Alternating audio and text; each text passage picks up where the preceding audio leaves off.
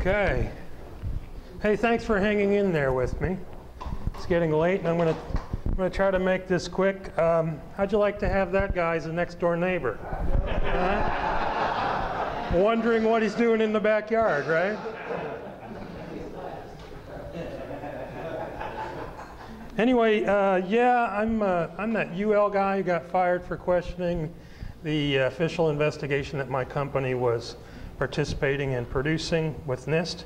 I'm also the co-editor of the Journal of 9/11 Studies for the last 10 years. And more notoriously, I'm the author of a book that names new suspects called Another 19 in the crimes of 9/11. We're going to talk about that a little bit. We're going to talk about a path to 9/11 truth and justice. And I'm going to ask you to participate afterward in conducting an investigation. So I liken the path to 9/11 truth and justice from where we are to being like crossing a raging river.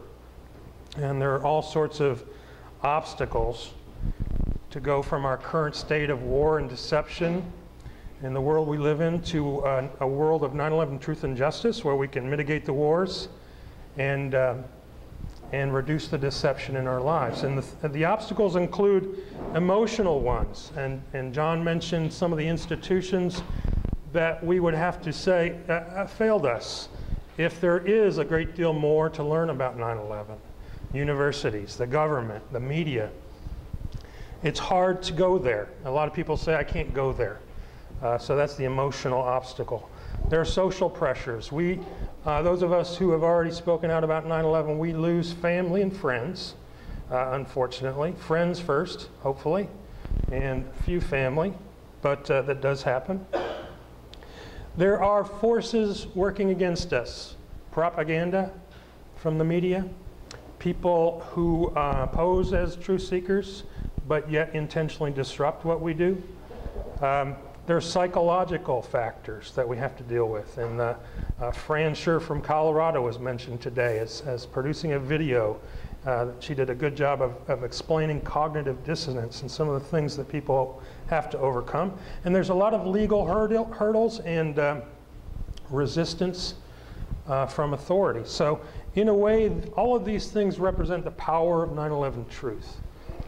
Because we can use I guess the phrase is the catastrophic and catalyzing realization that 9/11 was a lie. If you know that phrase, that comes from the Project for New American Century. But I use it in that when we realize that 9/11 was a lie, it reveals the deception in our lives. And we can also, I think what we really need to do is we need to create a path across this raging river in a way that our fellow citizens can follow us. So one step that people have taken in the past, and a lot of people here have been involved in, including myself, is taking the step of raising awareness about 9/11. So if you've seen the World Trade Center evidence like you've seen today, you may want to go out and raise awareness and call for a new investigation. One thing about this step is it's a big jump for a lot of people. It's a big jump, and it's not very secure because of the challenges that I spoke about. People oftentimes can't jump that far, and then they don't know where to go from there. They don't know how to go forward. So we need to give them something more to get them to a safe place, or a place at least where they feel more secure. And I think the first step is that a smaller step can be taken, and that is to realize the official accounts are false. This is actually the first step that I took. So I was fired for pointing out that the NIST test results contradicted their conclusions, that the official story was false. When people really look at the official stories, and you've seen a lot about the NIST reports today, but if you look at the 9/11 Commission report, you also realize that that is a completely or nearly completely false story. And one way you can see that is that their charter was to present the fullest possible accounting of the events of 9/11. And they did nothing like that. They omitted a great deal of the testimony that they received. They omitted the testimony of Secretary of Transportation Norman Mineta, who said that the Vice President was maintaining orders about one of the planes as it was coming to Washington. The testimony of Sibel Edmonds, the FBI translator. William Rodriguez, the World Trade Center janitors, who said that explosions were going off in the buildings. They created an outline, the 9/11 Commission leaders did, for the report before the investigation began. And they kept that outline secret for the 9/11 Commission staff. But one thing that really brings it out to me is that the report ultimately, the 9/11 Commission report, was built on two things: torture testimony, for which there is no evidence any longer because the CIA destroyed the video evidence and lied about its existence. And the other thing is classified cables and memos from the CIA and the FBI. So that's what really built the 9/11 Commission report, and none of that can be validated. So it's really a false story in many ways. We can still do a lot here as citizens to point this out, so people may know the NIST report is huge, and the 9/11 Commission report, most people haven't read it. If you read through it and you ask questions, you'll be able to find more ways in which they were concealing evidence and lying to us. So this is an important step because it really is firmer ground when you realize that the official account is false. I think you feel a little bit stronger about that fact because you know it's true, it's false. And then the current state kind of fades away. That leads to raising awareness and calling for a new investigation. And I've done a lot of that, and I think a lot of people here have, from what I've heard over the last day. You know, we've organized presentations and events. We've done simple things like tabling at the farmers market, producing books and movies and so forth. And we're always doing this kind of fighting against a couple of things: the propaganda, the intentional disruptors, and also the inertia. You know, there's a lot of inertia. People don't want to change. They need a reason to change, and usually they wait until they're suffering a great deal, and then they change. So hopefully we can lead people to change in small steps, and that's what I'm trying to explain today. We need to continue to fight to raise awareness. There's no question about that.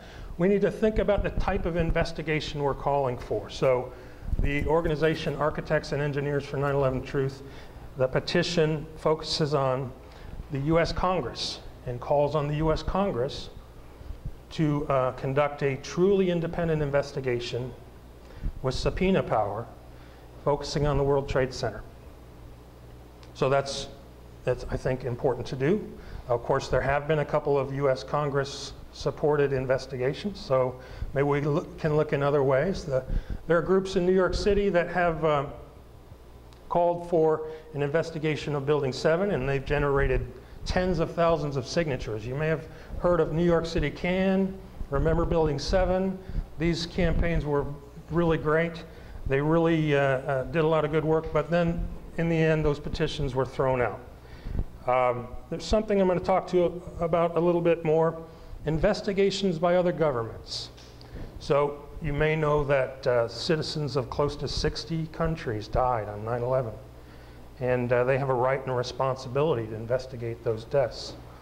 But my main point here today, and I'll go into it in a little more detail, is that we the people can conduct some or even most of the investigation ourselves. I believe we can. And I'm going to talk about how we can do that. We can continually identify questions that need answering and reveal that evidence, the answers. We can build a 9/11 case. And in doing so, we can provide other benefits. For example, we can potentially prevent another attack, and we can be better at investigating the next attack. There's been a lot of examples of good investigators.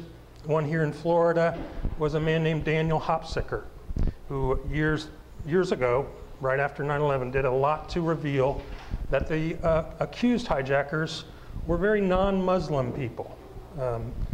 And they did a lot of things that didn't make much sense, and like hanging out at airports controlled by CIA companies and involving themselves in people who did drug running. So very unusual things going on there.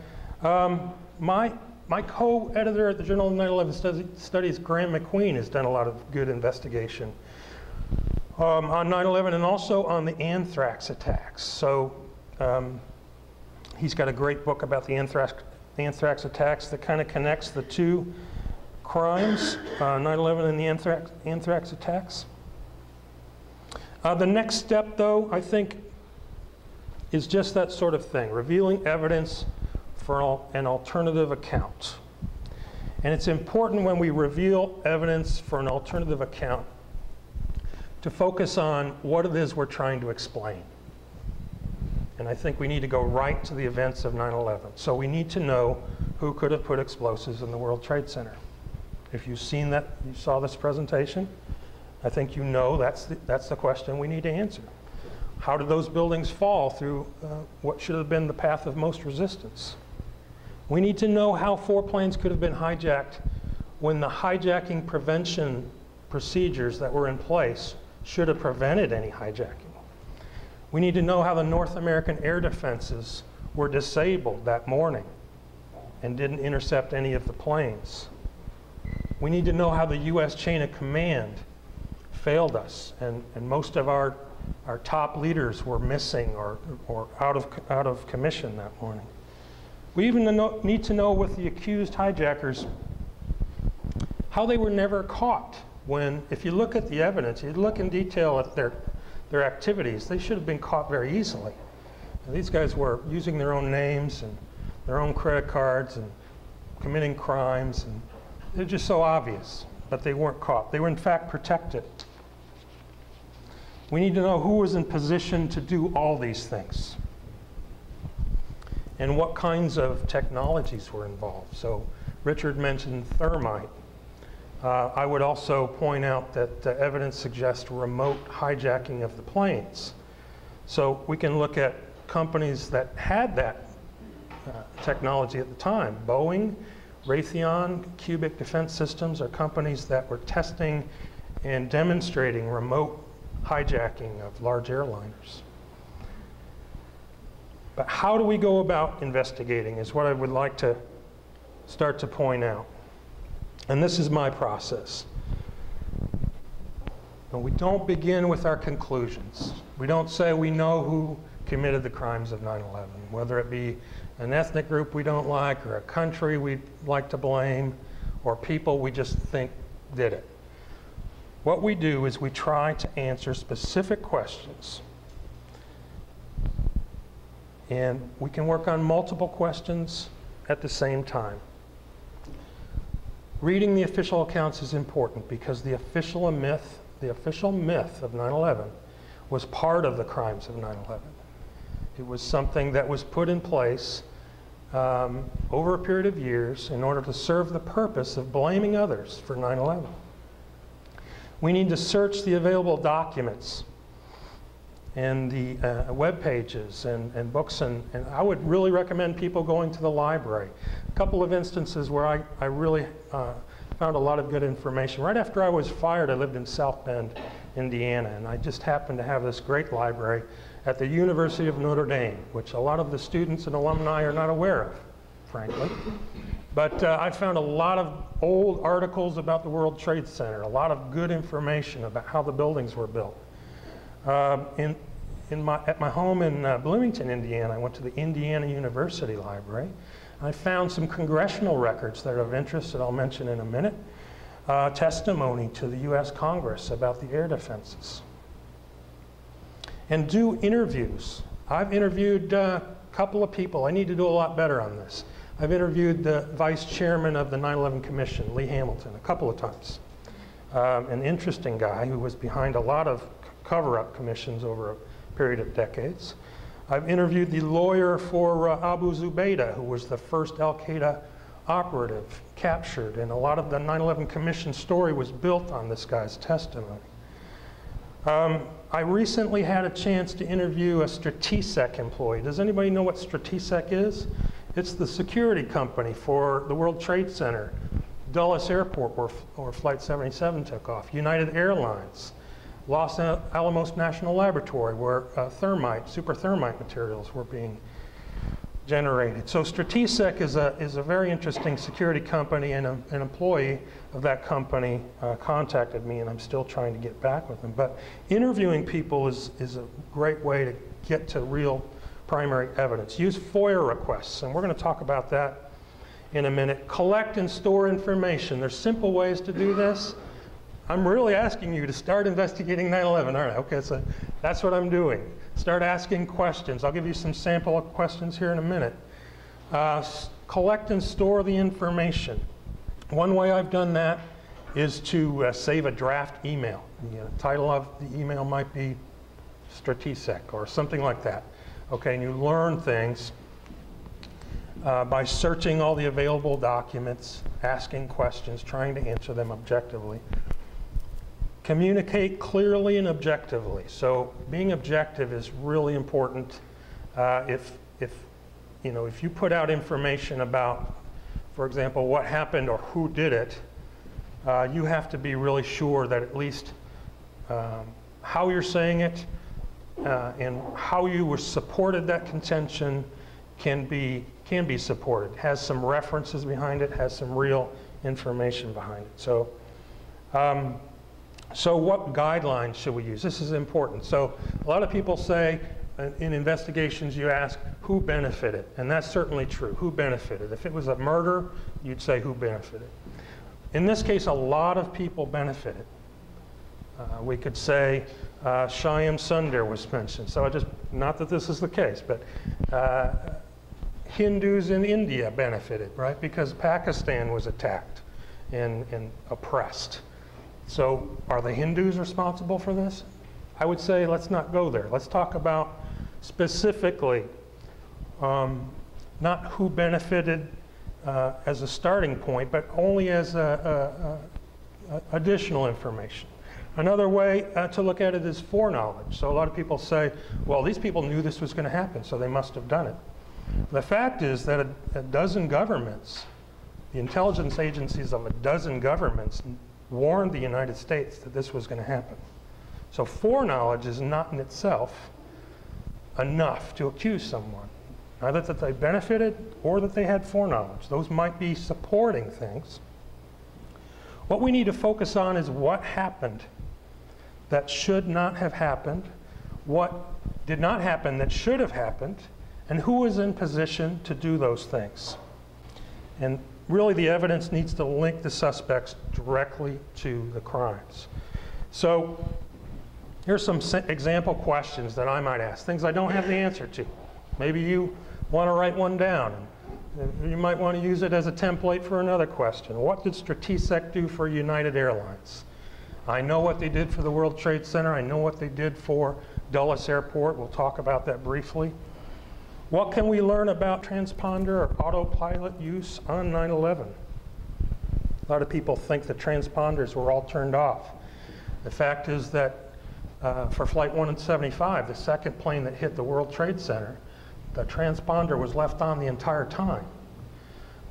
For Flight 77, as the plane was making its 180-degree turn, as it was being hijacked, according to the flight data recorder in the flight path study, the autopilot stayed on the entire time it was turning around.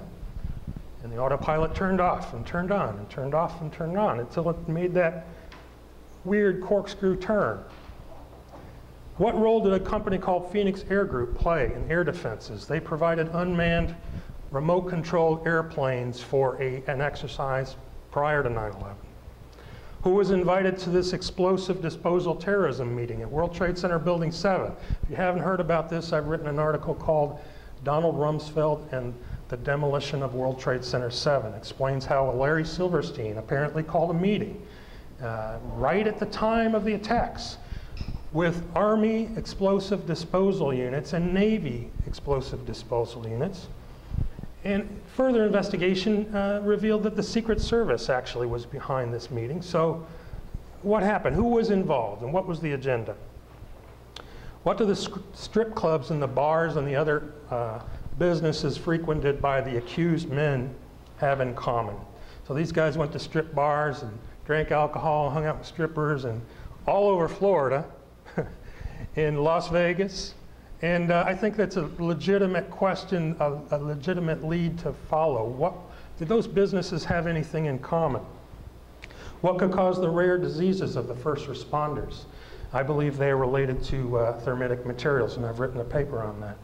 Random question, what did the National Reconnaissance Office do that would cause its evacuation on 9/11, which happened, to facilitate the attacks? The National Reconnaissance Office managed spy satellites across the country. Again, possibly related to remote control technology of airliners, because satellites are related to that. Here's some useful sources of information for investigation. The National Archives, which holds approximately 1/3 of the documents that the 9/11 Commission used. You have to go there for the most part to get them. That's the downside. The upside is the 9/11 Document Archive at Scribd. Someone has gone down there for you and scanned them all in, a bunch of them, not all of them, and they're free at the 9/11 Document Archive on Scribd. The National Security Archive at George Washington University has something called September 11th source books, lots of important source data there. 9/11 Data Sets is a 9/11 activist website that has collected just terabytes, tons of data about 9/11 just for retention, and they've categorized those things. So 9/11review.com is Jim Hoffman's site, an old site that a lot of us have gained a lot of great information from. My Journal of 9/11 Studies, the History Commons Complete 9/11 Timeline, which is mainstream media news, again retained there, searchable. Google is a great place. Of course, it's a lot easier, a lot better if you know how to use search operators. If you just put in search operators for Google, it'll give them all to you, and it'll allow you to focus your questioning and your results. There's some news archives of major news sources that are also very useful.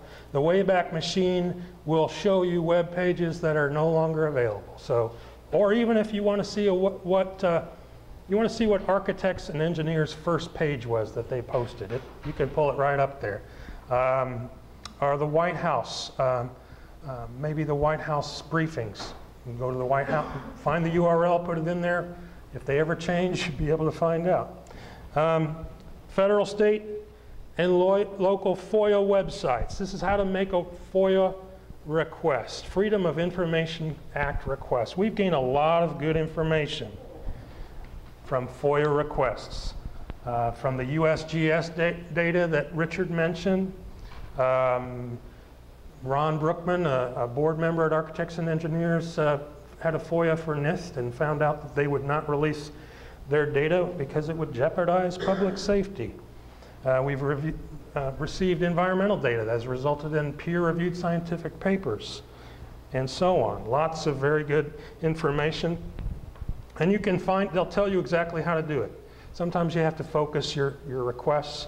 It takes a while, but I'll just tell you that if you put in 20 FOIA requests, I'm positive that you're going to do more for 9/11 Truth and Justice than if you post 20 strongly worded things on Facebook. It's my example, okay? I think it's a better use of time, and it helps us towards revealing evidence for an alternative account. Now we need to identify suspects and outline a case. This is the precarious thing that I've been doing the last couple of years. I wrote a book a few years ago. It's called Another 19, Investigating Legitimate Suspects. And it's been very well received. It's not bedtime reading, but there's a lot of information, and I think you'll appreciate it. So if you're interested in this subject, I'm going to go over some of those suspects right now, just maybe half of them. Dick Cheney was the vice president on 9/11. He was there. We can put him right there in the middle of it. He was in charge at the White House at the Presidential Emergency Operations Center. He said, the orders still stand, as Flight 77 was miles away. That is, he was maintaining orders about one of the planes coming into Washington. He tried to prevent an investigation. He failed to cooperate with the investigations once they started. A few years ago, he openly admitted he was making the decisions on 9/11, keeping the president away, and he made a decision to shoot down United 93. This was in the New York Times and totally contradictory to what he told the 9/11 Commission. This is kind of a strange fact that you may not be aware of. There's a company called Solomon Smith Barney, an investment firm that occupied all but 10 floors of the 47-story World Trade Center Building 7. Dick Cheney and Donald Rumsfeld just happened to be on their advisory board. So it's it's kind of a side piece of evidence, but something maybe that will lead to additional knowledge. He is also, of course, known to have lied to start several wars, including the Gulf War, several major lies to start that, and the Iraq War.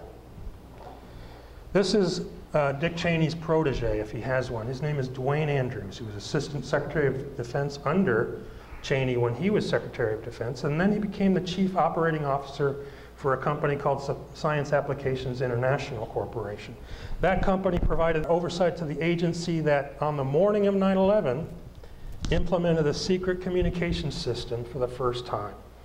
Communications broke down across Washington in every way on 9/11 is part of why the attacks succeeded. This company created the U.S. systems for tracking terrorist suspects. Due to a guy who just left the Special Operations the day before and became a SAIC employee, they had control over the robots scouring the pile at Ground Zero. These robots had been used for destroying unexploded ordnance in the past. And SAIC profited greatly from 9/11. Dwayne Andrews himself had expert knowledge of the systems and their vulnerabilities that failed on 9/11. And of course, he was Dick Cheney's protege. General Michael Canavan was in the position that, if you believe the official story, was the real reason that the air defenses failed. And that is, he was the hijack coordinator on 9/11 for the FAA. The most important link between NORAD and the FAA. According to the official story, that's what happened. The FAA couldn't communicate with NORAD. He was missing on 9/11, just happened to be missing.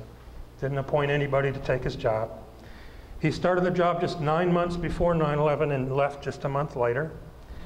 He had several suspicious activities related to his job prior to leaving, including gross negligence, according to some of the people involved, and reducing fines for airlines related to security.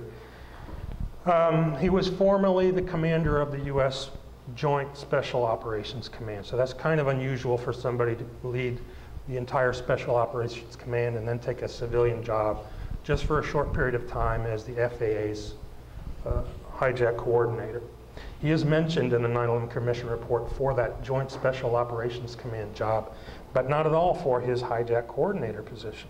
Donald Rumsfeld was most responsible for the failure of defense on 9/11, Secretary of Defense. He failed to do anything at all. He was in charge at the Pentagon, but again, another person who just went missing. He went out for a stroll in the parking lot in the lawn and had a very unusual response when asked about that, which I won't go into. His longtime business partner, Peter Jansen, managed AMEC Construction, the company that had just finished the $258 million refurbishment of the exact spot where Flight 77 hit that building, and then was hired to clean up that spot and the World Trade Center. Peter Jansen's another suspect in my book. So, on and on, tried to prevent the investigations. Let's go into the air defense failures. Ralph Eberhardt was Donald Rumsfeld's subordinate. He was in charge of NORAD. He was also in charge of the space agency. In that former role, he set the levels for something called Infocon, which is the security guidelines for communication systems across the military in Washington. So he set them And just hours before the 9/11 attacks, they were set at their lowest level, which means they were most vulnerable. As chief in charge of NORAD, he was in charge of many of the highly coincidental military exercises like Vigilant Guardian that seemed to be mimicking the attacks and definitely were disrupting the responses. He failed to implement military control of the U.S. airspace, which is basically what people would have thought he would do. In the middle of the attacks, he decided to take a leisurely drive from Cheyenne Mountain Operations Center to Peterson Air Force Base for about an hour, so he went missing too. He gave orders that obstructed the interceptors. He failed to cooperate with the investigations, and if you believe the official story, he lied to Congress. That's where my record from Indiana University came in very handily. He said that they had notification of several of these planes, documented notification in NORAD, and that is not the official account. The official account says they did not get notification of these hijackings. So, you know, lying to Congress is usually a crime, but perhaps not in this case. Richard Clark is known as kind of a hero in 9/11 for apologizing to the 9/11 families. But Richard Clark is a very suspicious character, not the least of which he is very closely related to the leaders of the United Arab Emirates, which are the owners of the terrorist network BCCI. You may remember BCCI as a terrorist bank, and it was actually a CIA-controlled network of banks. He actually tipped off his friends in the Emirates who were hunting with Osama bin Laden on a couple of occasions when the CIA had plans to capture bin Laden. So he tipped them off and allowed bin Laden to escape. This is a matter of public record. When Congressman Richard Burr questioned him and what was secret testimony for a while, he basically admitted it. He failed to take action against al-Qaeda cells within the U.S., basically promoting the myth with, you know, bin Laden alive and al-Qaeda cells going on. That kind of builds the myth of 9/11. He was in charge at the White House Situation Room on 9/11. Therefore, he was in charge of the air defense threat calls that failed. He was a member, longtime member, 20-year member of a small secret continuity of government team with George H.W. Bush, Dick Cheney, James Woolsey, and Donald Rumsfeld, as well as one guy, Kenneth Duberstein, that doesn't get mentioned very often. Kenneth Duberstein was also a COG member and a senior executive for Boeing. And Richard Clark activated COG for the first time on 9/11. This is one of my suspects who actually has acknowledged the fact that I've named him a suspect and put my article on him on his website. This is Brian Michael Jenkins, probably one of the world's leading experts on terrorism. He was the deputy chairman of Crow at a time when the entire security system for the World Trade Center was redesigned by that company. And for the first few years as Stratesec started to implement that new security system.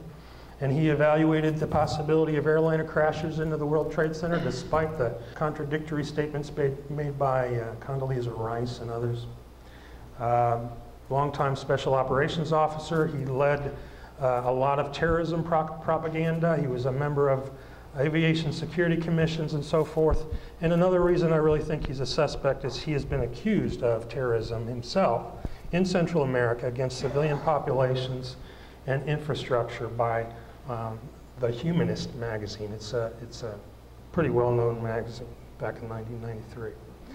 This guy doesn't have a picture. He's that secret kind of a guy. This is the guy who for a long time was said to be a cousin of George Bush, and it's kind of an irrelevant question because he was the CEO of Stratesec, where Marvin Bush was a board member. He has a long family history of links to covert operations. His father was a CIA officer and DIA officer. His forefather, James Monroe Walker, was the manager for Russell and Company when they invested all their opium war funds in the U.S.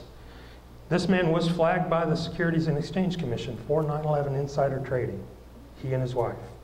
Never investigated by the FBI or the 9/11 Commission, not even interviewed by them.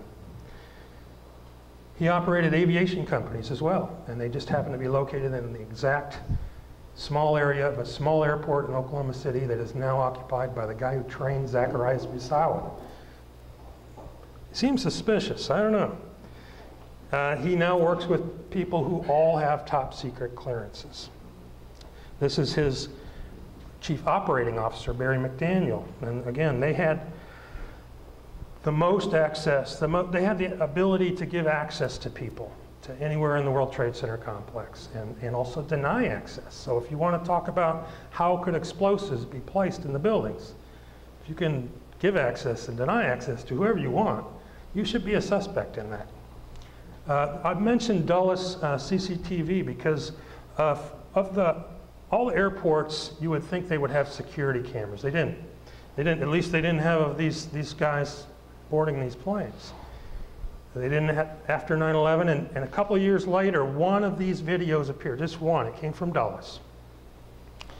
It was no date, no timestamp on the video. It shows some of these guys coming through being scanned by what looks like one of Rudy Giuliani's bodyguards, right? A big guy. But this is the exact same system that Stratesec managed. That's just a curious point, I think. The only video of these guys boarding planes on 9/11, the only video came from a system managed by Stratesec.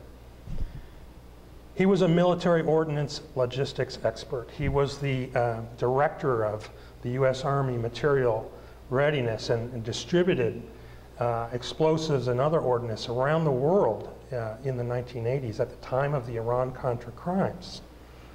Due to his association with Frank Carlucci, he was associated with several other covert companies that they both worked for. After 9/11, he started a defense and police state equipment company with Dick Cheney's old partner, Bruce Bradley. Dick Cheney worked for a company called Bradley Wood on and off in his Nixon Ford administration days. That's Bradley. Bruce Bradley is Bradley Wood, and here we are with Barry McDaniel doing business now with Dick Cheney's old partner. So outlining a case is my second part of this, right? So we're just beginning this. We're naming suspects. We're trying to outline a case. I am, and I think you can help.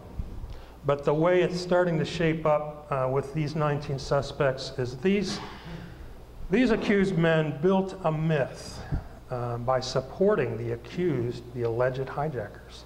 Richard Clark and George Tenet, the CIA director, and Louis Freeh, the FBI director. Richard Armitage, the Deputy Secretary of State. These other guys facilitated the hijacking, or even facilitated the remote hijacking. General Michael Canavan, named a Secret Service operative, some airport security people. These people disrupted the chain of command and communications. Dick Cheney, Rumsfeld, the Secret Service, and Dwayne Andrews. These guys disrupted the air defenses on 9/11. Ralph Eberhardt, without question. Michael Canavan. Benedict Sliney was the National Operations Manager for the FAA, who miraculously was on his first day on the job. And they gave him control of the response.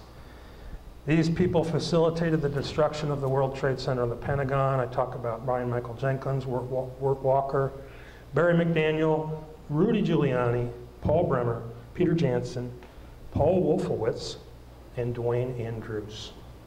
So, we are outlining a case, we're building a case here. We need to bring a case to court. This is a tough part, but we're much closer when we built a case. We've got a lot of reliable evidence that we can explain that's much better at explaining what happened that shouldn't have happened and what didn't happen that should have happened than these 19 guys who couldn't fly Cessnas, right? These guys are much closer to the truth. How do we bring a case to court? We've tried a lot. I've been involved in trying with my former company.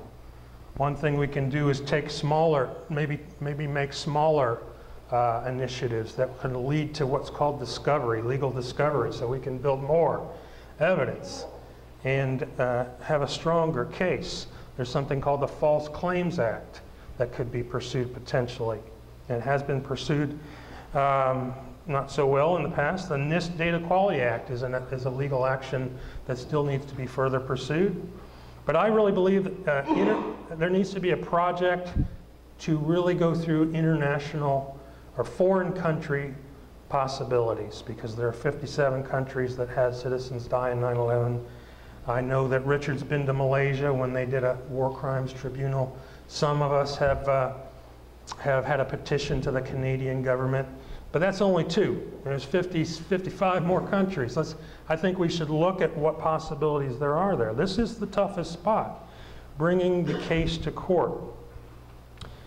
But, you know, as time passes, I think there's more possibilities. Today we talked about maybe moving towards encouraging more congressmen and other government leaders to support us, so that might help. But if we could just work on all these steps, instead of just calling for another investigation, I really believe if we, as citizen activists, conduct some of the investigation, we're going to be closer to achieving 9/11 truth and justice.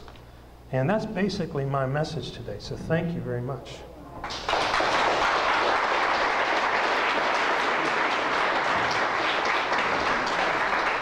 Stick around, that was awesome. Mr. Kevin Ryan, he's one of a kind.